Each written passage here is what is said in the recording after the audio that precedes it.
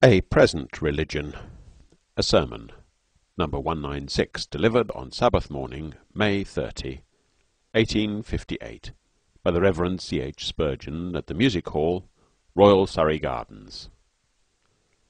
Beloved, now we are the sons of God. 1 John 3:2. I shall not pretend to preach from the whole of my text this morning, short though it be. The word now is to me the most prominent word in the text, and I shall make it so this morning. Beloved, now we are the sons of God. It is astonishing how distance blunts the keen edge of anything that is disagreeable. War is at all times a most fearful scourge. The thought of slain bodies and of murdered men must always harrow up the soul. But because we hear of these things in the distance, there are few Englishmen who can truly enter into their horrors. If we should hear the booming of cannon on the deep which girdles this island, if we should see at our doors the marks of carnage and bloodshed, then should we more thoroughly appreciate what war means. But distance takes away the horror, and we therefore speak of war with too much levity, and even read of it with an interest not sufficiently linked with pain. As it is with war, so it is with death. Death is a frightful thing. He who is the bravest must still fear before it, for at best it is a solemn thing to die. Man, therefore, adopts the expedient of putting off all thoughts of death. It may be very near to him, but he conceives it to be at a distance, and when the same effect is produced as when war is at a distance, its horror is forgotten, and we speak of it with less solemnity. So, likewise, with true religion, men are constrained to believe that there is truth in religion.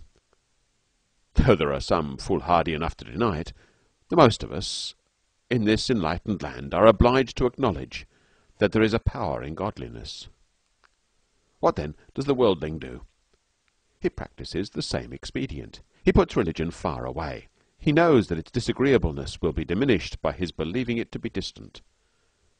Hence there has sprung up in the minds of the unregenerate world a notion that religion is a thing to be accomplished just at the close of life. And the usual prayer of an ungodly man, when in the slightest degree pricked in his conscience, is, "Oh, that I may be saved at last." He does not feel anxious to be saved now. Religion is a thing for which he has no appetite, and therefore, believing it essential to ensure his eternal welfare, he adopts the alternative of saying, "I hope to have it at last." The religion, then, of the present is not the worldling's religion. He tolerates that which speaks of eternity, that which deals with dying beds, that which leads him to look back with a specious repentance upon a life spent in sin, but not that which will enable him to look forward to a life spent in holiness. Very differently, however, do we act with affairs of the present life. For things that are sweet to us become the more sweet by their nearness. Was there ever a child who longed for his father's house, who did not feel that the holidays grew more sweet in his estimation the shorter the time was that he had to tarry? What man is there who, having once set his heart on riches, did not find his delight in the thought of being rich increase with the nearness of his approach to the desired object? And are we not all of us accustomed, when we think a good thing is at a distance, to try if we can shorten the time between us and it? We try anything and everything to push on the lagging hours. We chide them, wish that time had double wings, that he might swiftly fly and bring the expected season. When the Christian talks of heaven, you will always hear him try to shorten the distance between himself and the happy land. He says, "A few more rolling suns at most will land me on fair Canaan's coast." There may be many years between him and paradise, but still he is prone to say, "The way may be rough, but it cannot be long." Thus do we all delight to shorten the distance between us and the things for which we hope. Now, let us apply this rule to religion. They who love religion love a present thing. The Christian who really seeks salvation will never be happy unless he can say, "Now I am a child of God." because the worldling dislikes it, he puts it from him. Because the Christian loves it, therefore its very fairest feature is its present existence, its present enjoyment in his heart. That word, now, which is the sinner's warning and his terror, is to the Christian his greatest delight and joy.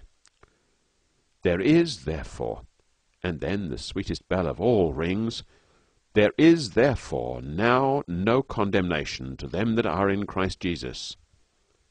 To the sinner, that same idea is the blackest of all.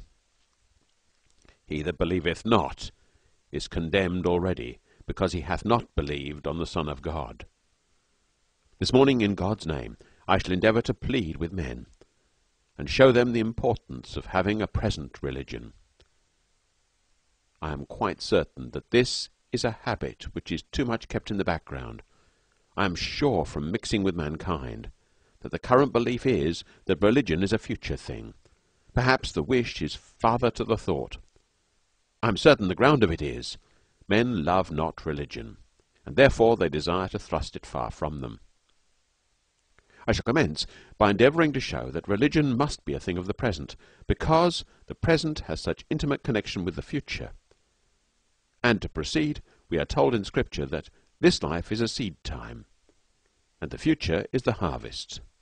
He that soweth to the flesh shall of the flesh reap corruption. He that soweth to the Spirit shall of the Spirit reap life everlasting. The Scripture often speaks to us in words like these. They that sow in tears shall reap in joy. It is always supposed in Scripture that this life is a time of generating, if I may use such an expression, the life that is to come. As a seed generates the plant, even so doth this present life generate the eternal future. We know indeed that heaven and hell are, after all, but the developments of our present character. For what is hell but this? He that is filthy, let him be filthy still. He that is unholy, let him be unholy still. Do we not know that in the bowels of every sin damnation slumbers? Is it not a fearful truth that the germ of everlasting torment sleeps in every vile wish, every unholy thought, every unclean act, so that hell is but a great breaking out of slumbering lava, which had been so quiet that while the mountain was covered with fair verdure, even to its summit, death comes and bides that lava rise, and down the steeps of manhood's eternal existence the fiery flame, the hot scalding lava of eternal misery, doth pour itself. Yet it was there before, for sin is hell, and to rebel against God is but the prelude of misery. So is it with heaven. I know that heaven is a reward, not of debt, but of grace. But still, the Christian has that within him, which forestall for him a heaven. What did Christ say? I give unto my sheep eternal life. He did not say, I will give, but I give unto them. As soon as they believe in me, I give them eternal life. And he that believeth hath eternal life, and shall never come into damnation. The Christian hath within him the seed beds of a paradise. In due time, the light that is sown for the righteous, and the gladness that is buried beneath the black earth for the upright in heart, shall spring up, and they shall reap the harvest. Is it not plain, then, that religion is a thing which we must have here?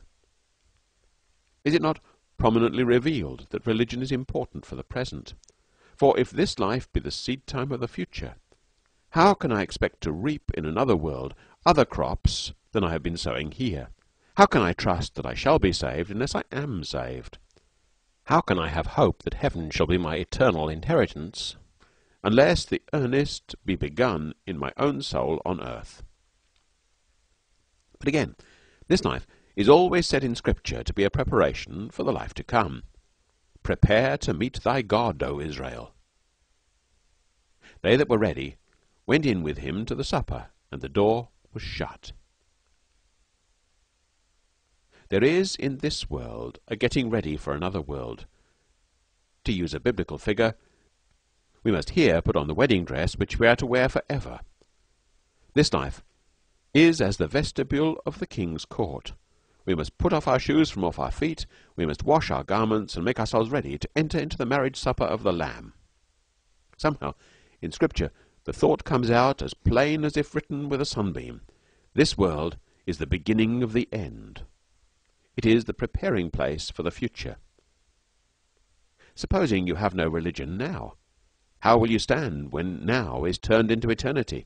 When days and years are gone, how will it fare with you, if all your days have been spent without God and without Christ? Do you hope to hurry on a white garment after death? Alas, you shall be girt with your shroud, but not be able to put on the wedding raiment.